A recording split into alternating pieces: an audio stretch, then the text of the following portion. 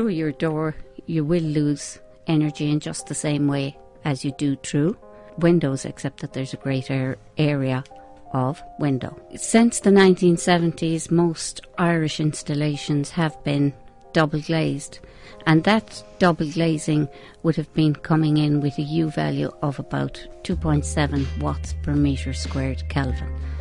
And that would have represented, an energy saving of up to 50% on the previous norm, which was single glazing.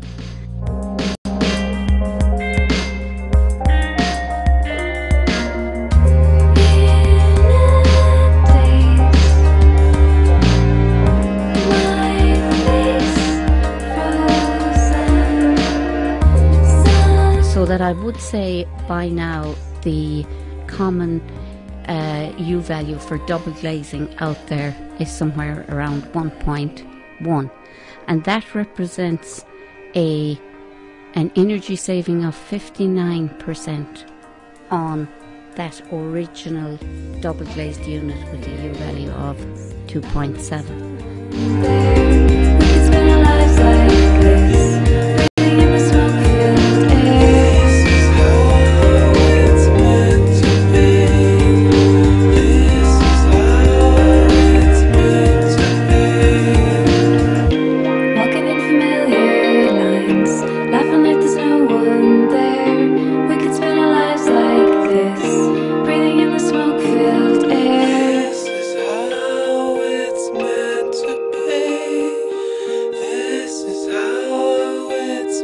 If you look at any house or installation, on average 25% of the wall area of that house is going to be glazed openings.